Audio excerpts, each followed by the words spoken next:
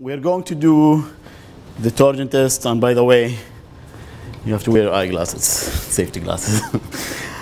So make sure to ask your students to wear safety glasses all the time. This is for torsion test, and this is a product of Tina Olsen. This is stationary. This does not. In fact, this is stationary. This doesn't rotate. This one does rotate. It spins, and we measure. We have a steel specimen, and also we do have aluminum specimen right there.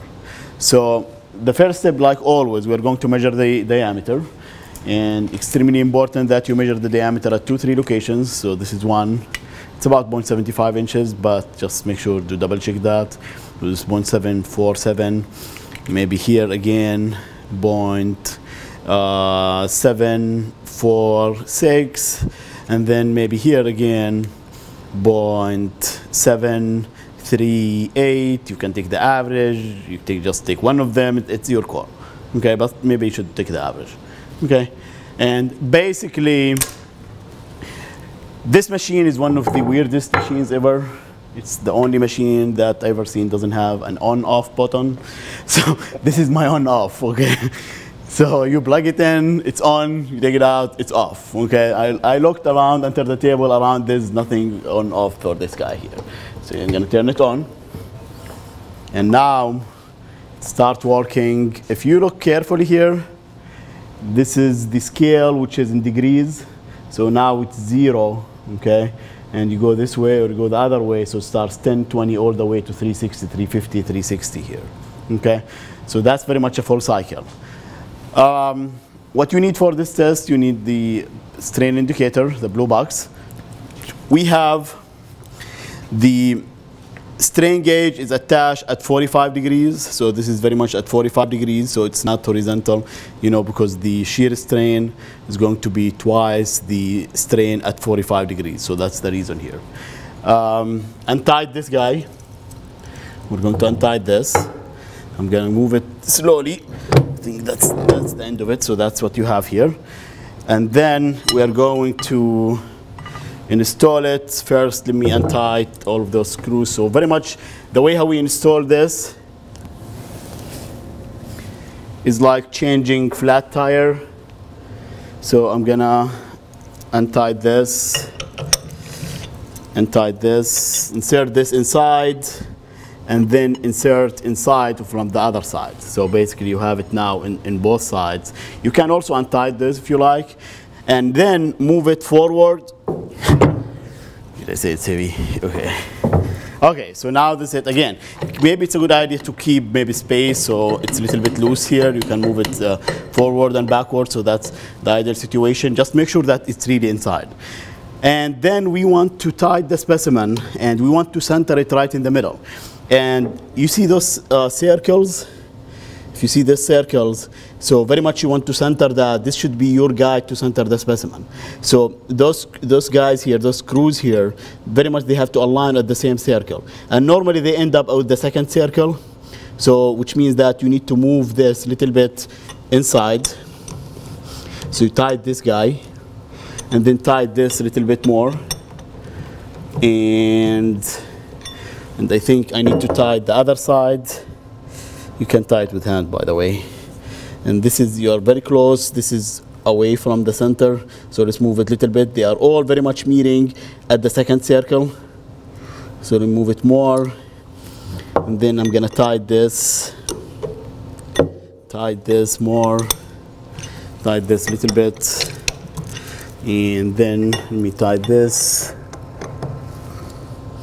Okay, there you go. So again, normally for this specimen, the 0.75 inches, the center is right at the second circle. Same thing we're gonna do for this guy, and this is very much almost right at the center. I'm gonna tie this.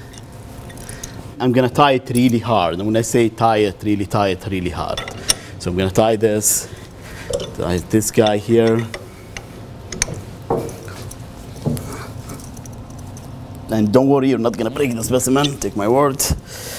You're not gonna break the machine, which is most important. Okay, so I'm gonna tie this really hard again. There you go. Let me tie this thing here. I'm gonna tie this. Okay. And then I'm gonna tie this more. Okay, I'm gonna assume that. Okay. One thing extremely important that I always forget is to tie this thing here. You need to tie this. And now the specimen is secured. And we're ready to run the machine. The test, I'm sorry. So now if you look carefully to the handset, you read here bound inch, which is the torque. And also, so inch pound, 196. And then the degrees, which is the twisting angle. Okay, so we are going to connect the strain gauge to the strain indicator. We're going to use the first channel. You have the two slots, so I'm going to put this is the first one, goes to the, doesn't matter the order. So you have that in the second slot, and then this one I'm going to put it in the first slot. And there you go. And now you can start to see a number there. So that's very much the reading. And definitely we're not going to start with that. We are going to zero the reading of the strain gauge. And to do that, you click balance. And then it says ready to auto balance. And the answer is yes. If you are ready, so you have to click balance again. And then it goes through the 4 channels. We only have one at the first channel. It says cannot balance channel 2, 3, 4. That's true because we have nothing attached to that. And then once it's done, it says save settings. The answer is yes. To do that, you have to press record REC. Record. I'm going to save that. And now it's very much 0. That's 3, that's 0. Remember, the reading from the strain indicator is 10 to minus 6. So if you read 10, that's 10 times 10 to minus 6. Let's go back to this guy. Before you start the test, you need to zero also the torque. You read carefully here, it says 0 torque. So I'm going to say 0. Okay. And then 0 position, which is already 0, but you can zero that also. Okay. And we're ready here. And I want to go back to the specimen again. I'm going to draw a line because when the specimen spins, it's really nice to see those lines spinning on the specimen surface. So, and we're going to draw this line. Make sure that it's straight. It doesn't look really nice on a steel specimen, but on aluminum, it looks really nice. So you have this guy. This is the red line. It doesn't look red, but it's red. So you have that. And then it's also the line on the other side. Again, you can see it really nice on the aluminum specimen. And steel, it's really hard to see on steel, but for aluminum, you will really see it. It's really nice. Okay, we have that ready. So now we are going to start the test. And the way how this works, it's really easy. I'm going to apply torque. I'm going to load it all the way to 5 or 10 degrees. Stop, read the torque, and read the strain. It's your call how you want to do this. But basically, you can do 5 degrees increment or you can do 10 degrees increment. And I prefer always to do for aluminum 5 degrees increment, maybe the first 10, 15, and then switch to 10, and then switch even to 20. For steel, I do most of the time 10 degrees increment for 10 specimen, 10 increment, and then switch to 20, and then maybe later even to go switch to 50 if you have the plastic region. And the way how you do that, it's really very simple. This is high clutch and low clutch. You can do either. So I'm gonna do high clutch. And once you do high clutch, it says here high. And then I'm going to click test. And now it says ready. I'm ready to test. And now it's your choice whether you wanna go forward or backward, clockwise or counterclockwise. It doesn't matter. So I'm going to go by forward. So I'm gonna go to forward. And now the machine starts spinning and the strain starts to increase. And at 10, I'm gonna stop. This is how you stop. This is the circle here. You click that, it stops. Now 10 degrees, and then the strain, the torque is 2092 pound-inch. This is my first reading.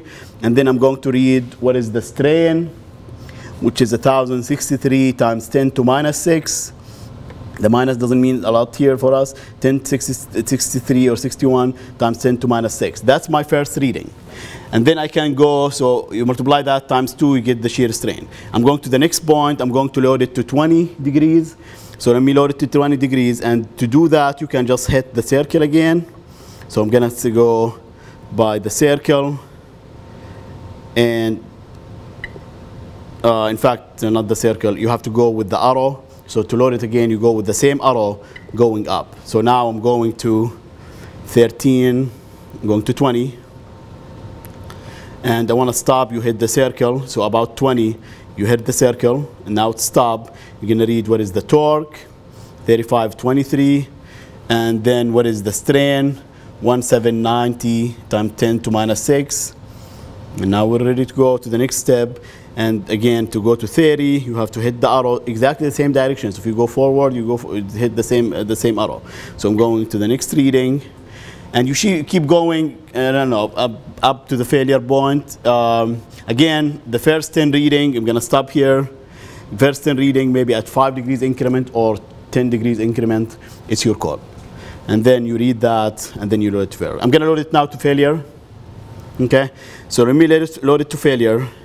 So, and the way how to do that, I'm going to put it back here. If you want to go a little bit faster, because at some point you will lose the strain gauge, because the strain gauge does not elongate for a lot. So you're going to lose the strain gauge. So we go, if you want to go really fast, you can hit this twice. So 1, 2, and now it's going really fast. Okay, and look carefully here. The line, which is the imaginary line, it starts spin here. So once it comes back from the other side, that's 360 degrees. And now you are at about 200 degrees. And very much you can read here, 200 here, also it's 200 right there. But we're gonna use also the handset, just the handset. Once it is about 360, okay. At 360, which is very much one cycle, you will see the line, you will see that the red line comes out, which comes from the other side. And that's very much one revolution, one cycle. And that's what you see right there. It's exactly at 360. If you read, the strain gauge still can read things, but at some point we're going to lose it. Let's just keep going and see what time, what level we're going to lose the strain gauge. Okay, 2200s and going. Talking about 7 revolutions. And now I mean, it's a good idea if you want to ask the students to touch the thing. It's a little bit warm and going to be hot. Now it's hot. So just be careful. I mean, maybe you can ask him about 1000 degrees to touch it, but now it's really hot. It is hot. Touch it. Okay, 2400s and going. So if you look carefully at the torque is not increasing. The torque is not increasing, which is very much the plastic region, while the degrees, the twisting, is increasing without increasing the torque. So it's like fluids.